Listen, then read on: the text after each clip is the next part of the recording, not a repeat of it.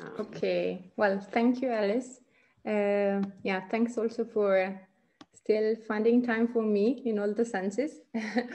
And so last but not least, Swahili. What about Swahili, right? Beyond the Rift Valley somehow. I also try to be as quick as possible to stick to our time schedule.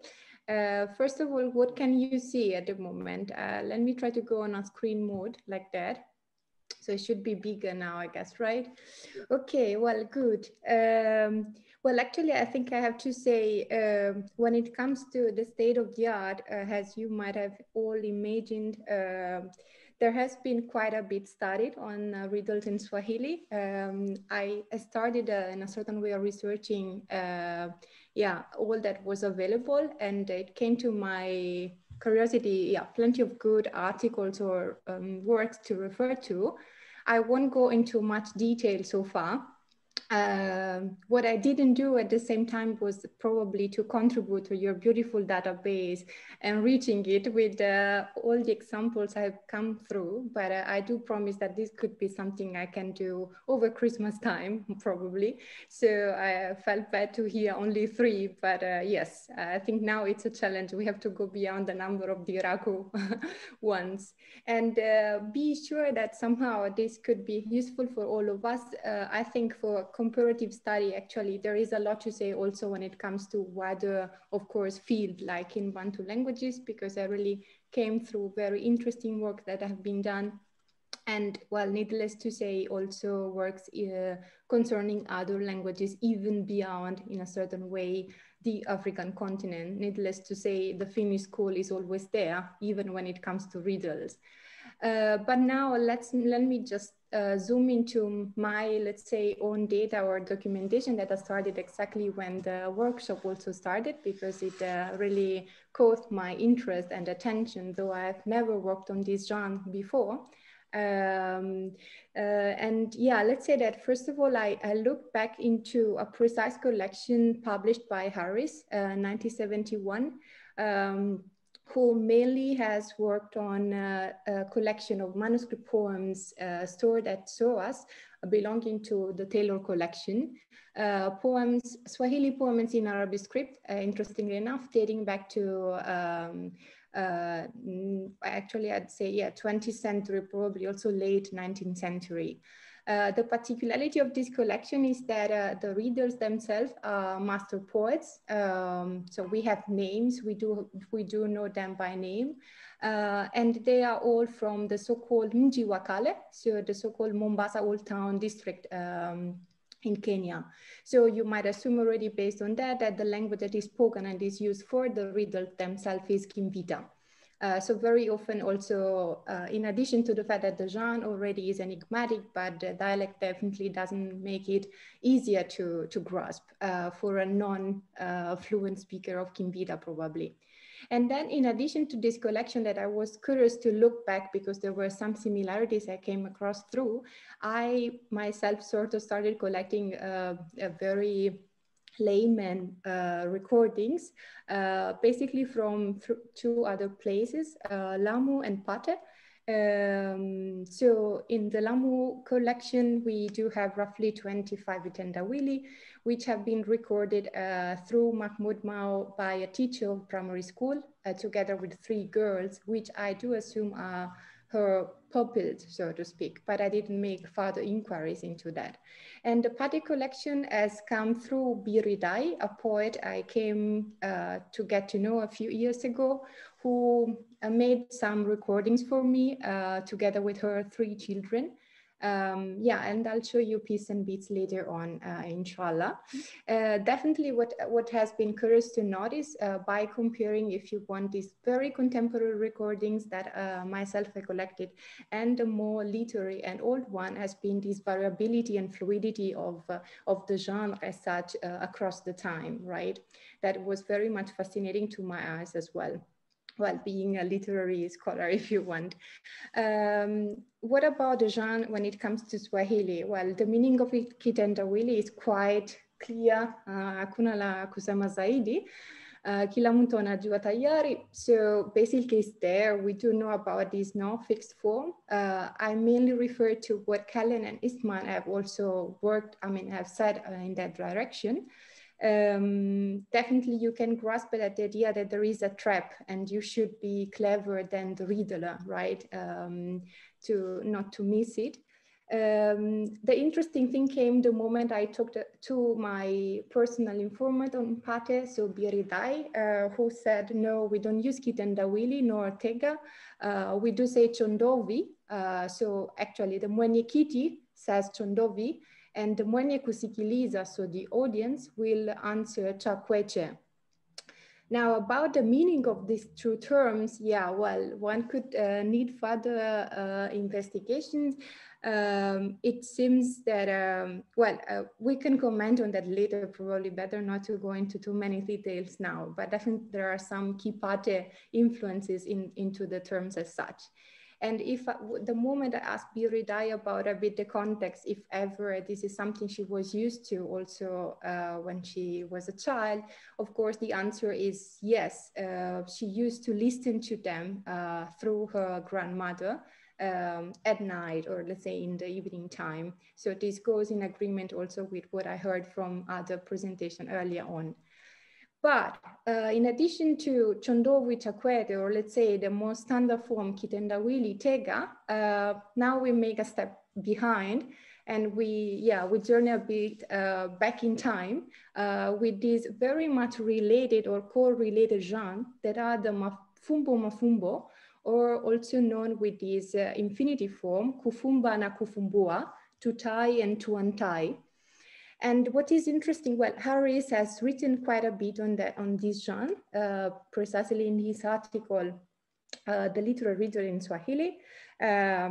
He tries to offer, in a certain way, two different sub-genres, though in fact there are some overlapping between the two. So the distinction is not so linear as you wish it could be.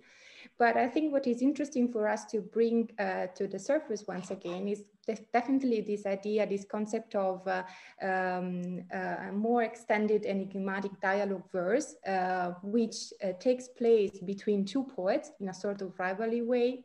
And this idea of kufunganyama, that is quite new probably, right? He gives an insight into the context we have to think about. So a kijiji, or let's say, a little village where there is a chifu, and the chifu would have invited the so-called malenga, right, to his home, and he would have wished to divide among them gifts of money and from a dish shaped gong, exactly. Before doing that, though, he would have given an enigma poem to be sung. And this enigma poem was precisely called Kufunganyama, so tying up an animal. So what was happening was that the Malenga, the poet, had to solve this enigma. And well, in case the poet succeeded, then the chifu would have beaten his word as a sign that the puzzle had been solved. And the poet himself would have been invited to compose a poem in praise of himself, particularly enough.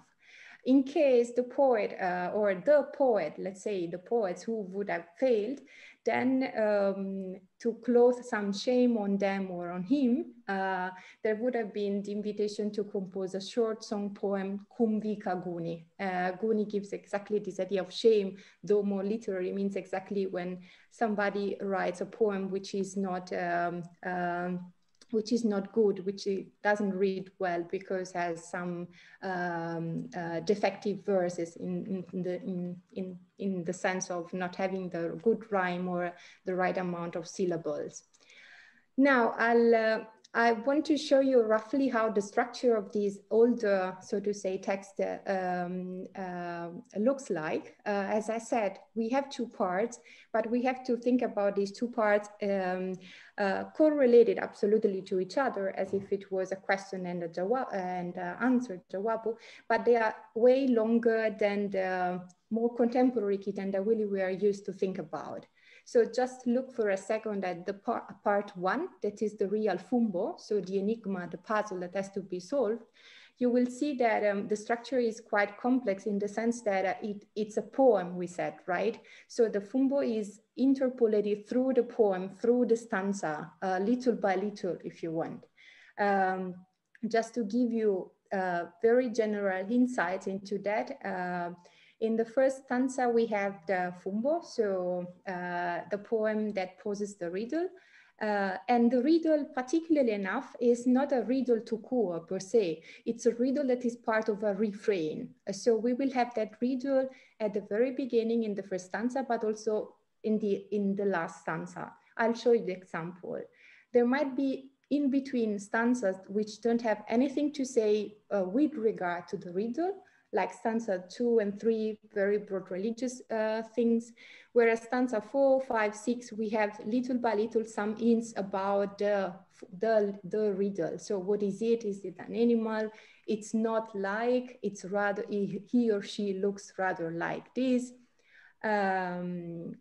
And the particularity is also in the very end, where the poet will say, as sort of closing formula, something along that line, nihino ni yakikazi. So this is his work, like prompt for the answer, or inviting the other poet to guess the answer.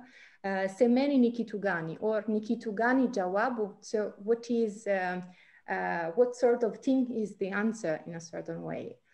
And yeah, let me just show you precisely what I was commenting on so far. So this is exactly the fumbo only, okay? We don't have the answer yet. This is just a way to prompt, to untie the reader. You can see that refrain in bold for you in stanza 1. So it starts in a very poetic way. Of course, for those who can enjoy the Swahili way better, because you can see also the rhyme pattern, right? And well, and there is even a pattern when it comes to syllables. So in this case, the refrain of this particularly fumbo is Nyamanjungo Zindani Nikitugani Jawabu. And you can see that this Nyamanjungo Zindani comes back in the end of the poem, stanza number 7, even 6, even before, right? So ndiye mwenye kifurushi nyama yungo zindani, stanza 6, stanza 7, once again, the conclusion. So now I told you everything. Tell me what's the thing. Nyama yungo zindani, kitugani jawabu. So it's a riddle more than that, it's a refrain. What about the answer? Again, a longer answer. It's not just one sentence at all. We have a poem made of 6 stanzas. The opening formula through which the other poet answers to the previous one is, for instance, Sahibu ya kuswala fumbo nimelidurusi. So I have studied the enigma, fumbo nimelidurusi. And it's interesting that the poet shows that he got what is it, but goes even in this case quite slowly, by using also some similes, like I got what is it is like zandege kamateuzi. So probably it's like that of a peacock, for instance, or in stanza 4, you can see mfano wa kungurasi. So it's also giving another sort of comparison. It's like the fruit of the mukungurasi 3. It's not, so what is not, what is it? It's not the liver of the human body, nor a goat or a horse. Stanza 5, as you can see, finally, he says what he thinks it is. So, nyama hiyo maruzuku, so this blessed meat, it's the gizzard, my dear. And the particularity of the tone comes back to in stanza 6, because you can see that the poet sort of challenges his own answer, or he wants to challenge the poet by saying, well, and if you don't believe me, then we can ask even to somebody else. Let's ask to the other poet, the friend Karama, that would be another poet, and let's see what he has to say about that, right? Firigizi is the term in Swahili that also caught some attention to my eyes, because I was wondering about the etymology of it as such. It does sound completely a Bantu term, I must say, but I wanted to check in my Saklo, but well, I didn't, but I'm sure that probably now we have even answers already. A few words, if I may, very quickly about the more contemporary now riddling section I was telling you about. Few general observation. Well, definitely I also didn't manage to see that there is a proper tune taking. But in a certain way, yes, the videos show that after several riddles set by the mwenyekiti, so to say, there might be a sort of invitation from the mwenyekiti to invite a precise person among the audience to deliver his own riddle to the others in a certain way. Whereas the first collection, so the Patian one, seems to me very spontaneous in the way it is performed. The Lamo collection, I had the impression that somehow the teacher herself was picking examples from a book, strange enough, because it was less quick. Now, a bit about the structure then from the riddling session that I had from Pate, the opening formulas, the Chondowi itself. Sometimes the mwenyekiti could invite for the answer by saying ninini at the end. If the answer is right, the mwenyekiti will say amepata, or amepata plus the name of the addressee, amepata Mohammed, for instance. If the answer is wrong, then the mwenyekiti will say siyo or umekosa. And if the wrong answer is given 3 times, then the mwenyekiti will say the so-called nipe mji, right? Give me a city. So we have a new section that starts the so-called town story. And during the town story, it's true that the reader mentioned probably the name of somebody. In the recording, she was mentioning my name. So she was saying the reader meant, well, she was saying Anna. And then she was mentioning a possible country. Those that I encountered were China, Saudi, Malindi, and provides the solution to the riddle in the very end. Strange and interesting enough, when the solution is given, hopefully I can show you a piece, the intonation of the mwenyekiti, of the riddler, changes a bit, like to say, come on, you didn't get it, ni mafua or ni nimbua, like to say, how did you get it? And there is a more stronger intonation in the very, very end. Among a few that that have been elicited from the layman recording, here we have Papo Pekete, and the answer is Machumbo. You can hear a huge Pate dialect in there. Matumbo would be. Mama ni pakache. Here there is a Mama ni pakache. The answer is Kitanda, or Mama ni leke, and still the answer would be the same, Kitanda. Kuna wanangu kimpiga watu tele. This was uttered by one of the children that was nice as well.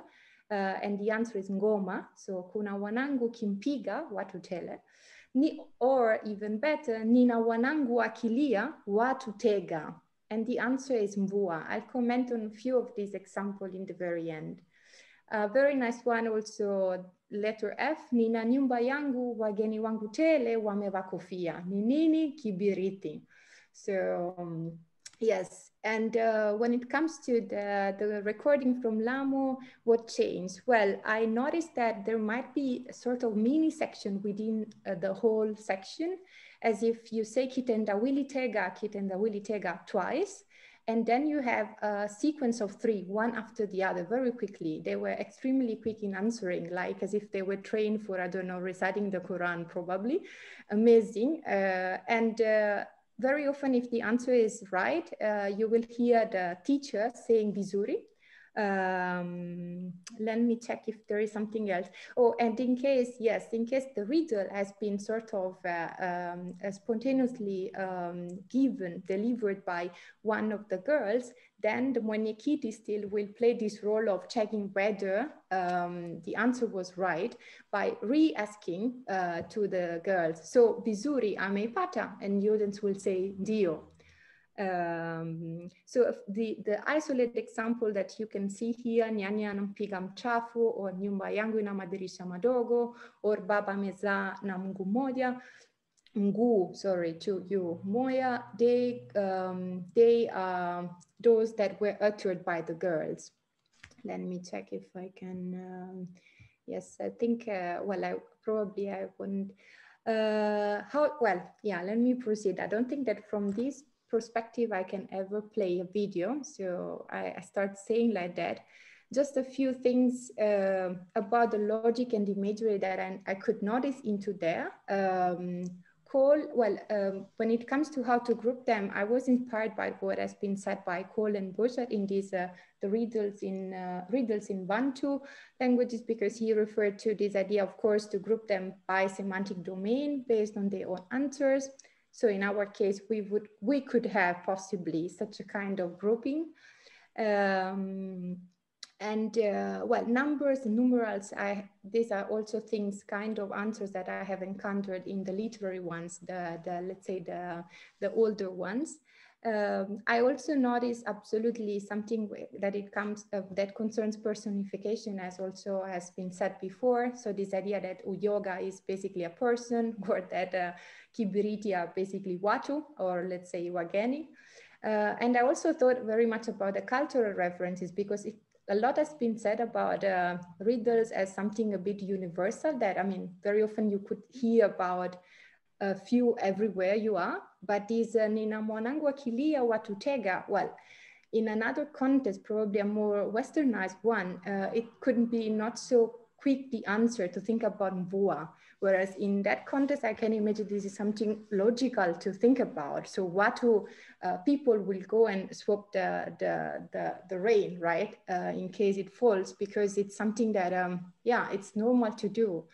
So this made me think about some cultural reference, and some more, so to say, cultural oriented than others probably. And particularly because sometimes we might also have references to, when you want to offer a sort of simile or metaphor or comparison, you might refer to precise name of trees or things that you mjinga, you definitely don't get or don't know, so to say.